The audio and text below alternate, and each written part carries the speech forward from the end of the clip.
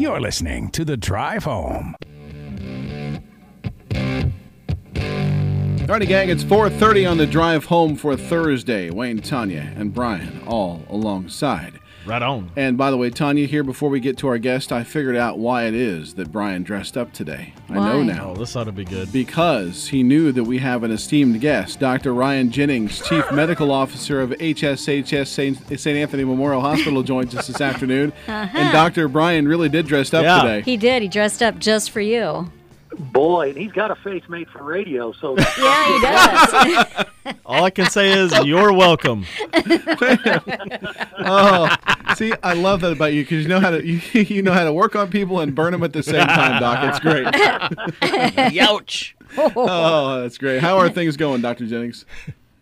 No, we're doing good. We're doing good. Beautiful weather, starting to get a little nicer out, and now got a little bit of more formal direction on hopefully where we're going over the next few weeks. Yeah, Illinois announced the phased reopening of the state. There's been some conjecture here about how to do that really well and back and forth, and that's going to happen as all things do. Mm-hmm. But so in talking about that with COVID-19 coronavirus, new numbers out today from the Department of Public Health, 2,641 new cases in the state today, in the last 24 hours, along with 138 additional deaths reported statewide. 107 of those from up in Cook County. So there we are with what seems like higher numbers a lot lately. Is that because of increased testing, obviously? Certainly the positive test numbers really relate to increased testing, and that's good and bad news. Part of the requirements on how the state gets to reopen as we start out now in what they're calling the flattening phase. The whole state was declared to be in the flattening phase, and then over the next 28 days, starting on from May 1st, having to demonstrate a plateau or even improvement in the percentage of positive cases. So actually that could help us as long as there's a low prevalence of disease in the region. Then the percentage of positives will go down. There'll be fewer out of the hole, which means we'll be looking favorable to continue to move towards the next phase. The second part of that, of course, is the number of patients being admitted into the hospital with COVID or suspected COVID-like illness. And knock on wood, hopefully that will continue to trend down. And then the third one, which I really think is the more important criteria, is looking at the utilization of resources and being able to see how many hospital beds are open, how many ICU beds are open, how many ventilators are in use. And those numbers have stayed, relatively flat. And even improved even in the Cook County area. So knock on wood, the biggest thing that I think can throw a wrench is, some of these congregate living outbreaks, the nursing home outbreaks that could really skew the numbers quickly. But they're looking at it as a whole regions, and so for the Effingham area, we're in Region 6, but we get combined with Region 3, so basically all the way across central Illinois, and they're not looking at individual hospitals or cities. They're actually looking at the aggregate numbers across all of that area. So hopefully that will help to kind of, again, weigh out some of those one-offs so that we can continue to move forward, but while still locally then using your own due diligence to make decisions at a local level. So I think the state tried to think through a way to do this, in a way that at least made us separate from, Cook County region, which is much more different scenario than the rest of the state. So recognizing the differences in the environment across the state, and at the same time expecting people to be responsible in their local region and municipalities. That sounds great. Now, I think, have you already started scheduling for the elective surgeries that will begin, next week? We are. We're scheduling starting Monday, starting May 11th. And, of course, the big new part of that is the requirement for testing of all of those folks before they undergo an elective-type procedure, and that has to be done within 72 hours of the procedure itself. So there's a little a little strategy that you have to get figured out to get the people on Monday tested on Friday, and so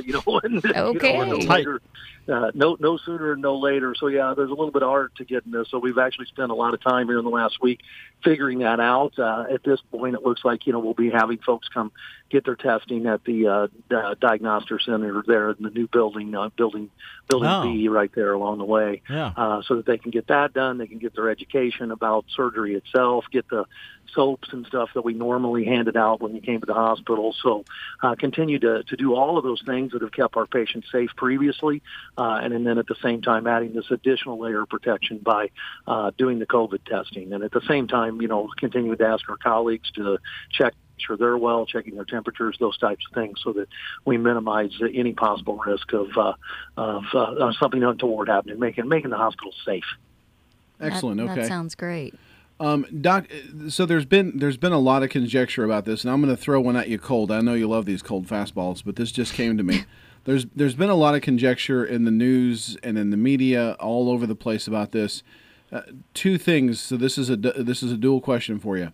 One, what's your opinion on this take on herd mentality? That it would be best for people to possibly go ahead and get COVID and get that herd immunity built up.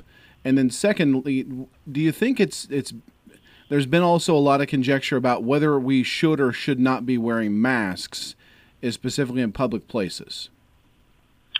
So the first question is actually, it's really great if we could ever get to herd immunity. That is the goal, and that's what happens with any of these outbreaks. Is eventually there's just a large enough portion of the population that they don't get it and they don't spread it, and so you hit a certain point. Way back at the beginning when we talked about the RO value, which was, if I go out, how many people am I likely to infect? Mm-hmm. So remember that way back at the beginning we talked about, if a person comes out and they're infected, at this point they'll probably infect another 3 to 4 people. Mm-hmm. Well, as more and more people become immune, that RO value goes down. And once you hit the point that becomes less than 1, then eventually the disease burns itself out because you're going out and you're infecting less than one other person, and at that point the disease starts to disappear. So herd immunity is definitely desirable, but this isn't a chicken pox party. That's exactly what I was thinking was chicken pox. Significant. Exactly. So, this is no chicken pox party. This is the sequelae here, and the likelihood of ending up hospitalized, potentially on a ventilator, and even potentially dying is much different than some of those lower level viruses that still can cause very serious harm, but that's where herd immunity becomes, a very powerful tool. You just simply go get the disease, get over it, and go on. And unfortunately, the whole point of trying to do the social distancing and all of the things that we've suffered through here has been to not overrun the healthcare resources. And so when we go back to the original question of how the governor is trying to measure the staging of this, that one big criteria about how much healthcare resources being utilized currently in the form of how many beds, how many ventilators, what's the likelihood that we're going to accidentally overrun our healthcare system if this thing starts to tick up? So, herd immunity is definitely the goal. You get there in 2 ways, either native disease, like I said, where you go spread it, people just gradually get it, or through vaccination. And unfortunately, vaccination is still, quite a ways away. So if I'm correctly hearing you, Doc, we're just not there yet, and we're not there yet. We're not there yet, and we're really struggling in even defining it. We got a lot of energy and excitement around the antibody testing, when that first came out, because, again, that's the testing that's looking, did you have it and are you recovered from it and now have immunity? And, boy, they continue to really struggle with which of those tests are accurate. Of course, it's hard to know yet because, we just haven't enough time to see if you have a certain level of these antibodies in your body. Are you going to still get the disease if you're exposed to it again?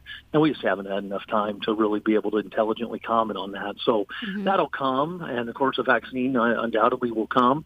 But for right now, it's more a question of, do you continue these practices to minimize the spread of disease for fear of overcoming your healthcare resources, at the same time slowly opening back up so that you don't just all of a sudden swing the doors open and you've got a huge disaster. Let's open gradually. Let's see how it goes. I think the 28 days per phase seems like a long time if things really stay flat. But if it does start to light up, then we've got some room for correction. To the question around masking, it goes right into the same question. Should we still be masking, and for how long?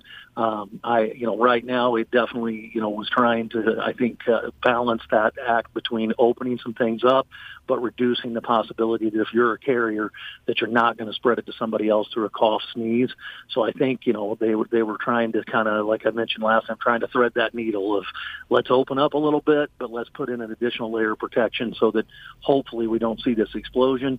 In the governor's plan, the masking actually stays in place for a long time. I mean, I like tan lines, but boy, tan lines on my face start to look a little silly after a while. So I'm thinking, I'm hoping that maybe as these do evolve, this was a first draft, and we've already seen many things that came out one way and then they backed off and said, "Nah, wait a minute, that doesn't even make sense."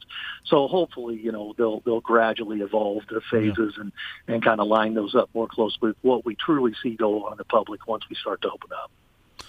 Very good. Doctor, I've got a completely different question for you. We actually had this from our last session. We just didn't get a chance to ask it. And I was totally unaware of this, and it's a different topic because it's dealing with government and money.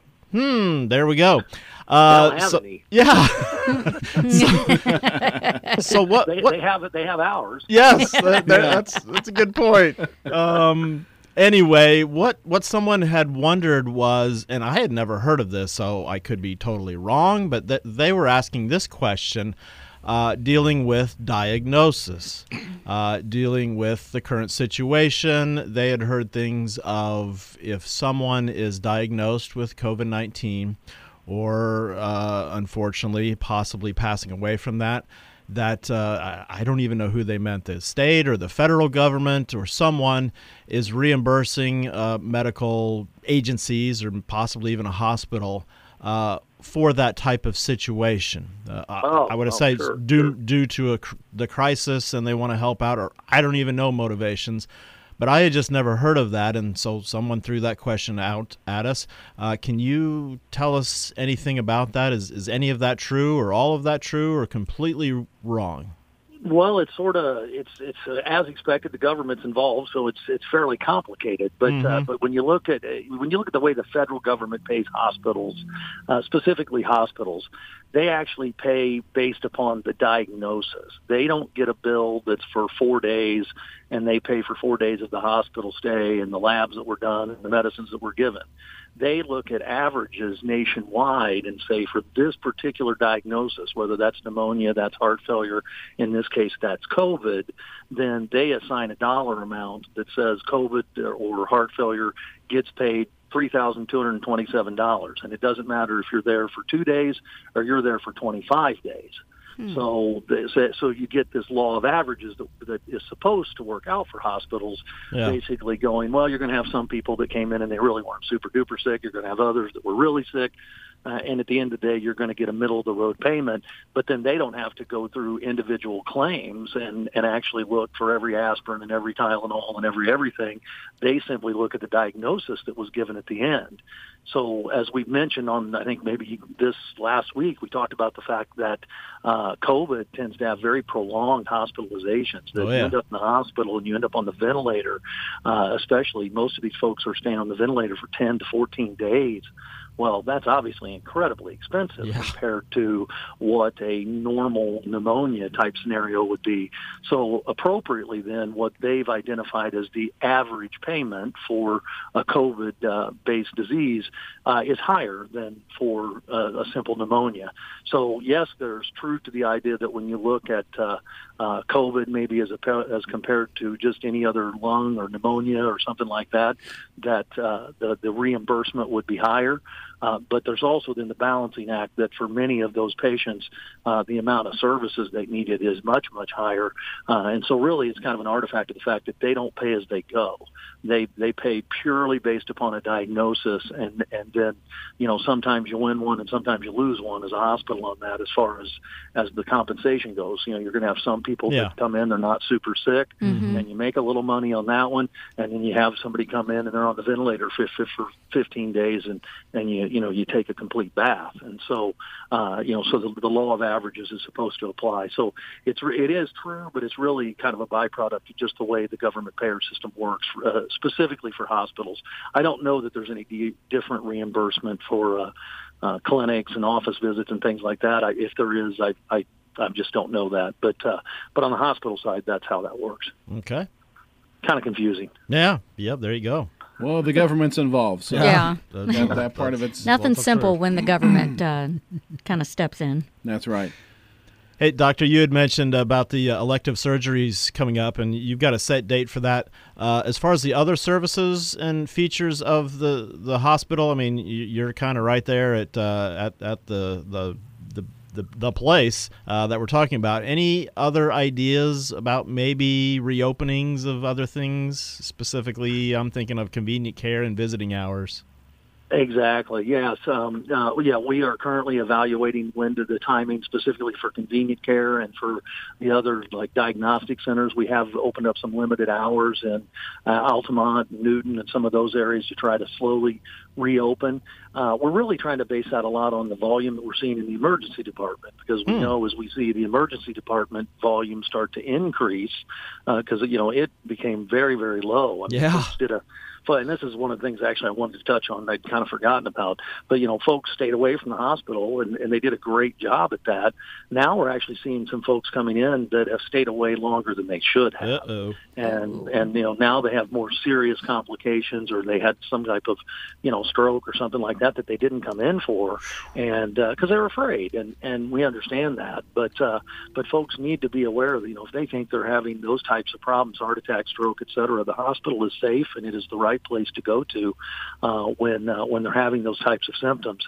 So the timing of opening up those lower acuity clinics is really looking at how much volume we're starting to see in the emergency department. Right now, that volume has been about 60% of a normal volume, but it is starting to come up. And so I would anticipate hopefully over the next couple of weeks we're going to see reopening of those services, additional outpatient therapy services, eventually things like cardiac rehabilitation, et cetera, that right now has been closed, and we sure want to get people back on the track there. But that's also a population that's very fragile to accidentally have an exposure. So it's a balancing act between taking into consideration the population that's affected and then the possibility of having a negative outcome by reopening a service too soon. All right. Doc, as always, you are such an incredible wealth of knowledge. I've said that before. It's bears repeating, obviously. And I gotta not to butter your bread, but I tell you, I love the fact that you do facts over fear. You take the political side out of it, which has been way too politicized with this, and you just lay it out there, the facts, and it's great. So, yes, thanks as always. No, very much appreciated, and thank you to WXEF for giving us the time to do it. And next time we're all three dressing up when you talk to us. How do you know I'm not dressed? I have a tie on right now. But you do? I do not. Oh. Well, we'll three-piece suit it next time for you, Doc. So yes. We appreciate it as always, Doctor. Thank you. You guys have a great week. All right, you Thanks too. again. There's, as always, Dr. Ryan Jennings, Chief Medical Officer of HSHS St. Anthony's Memorial Hospital here in Effingham, here to talk COVID-19 with us. We're going to get this up on the website here soon, but great information from Doctor as always. Yes, as always.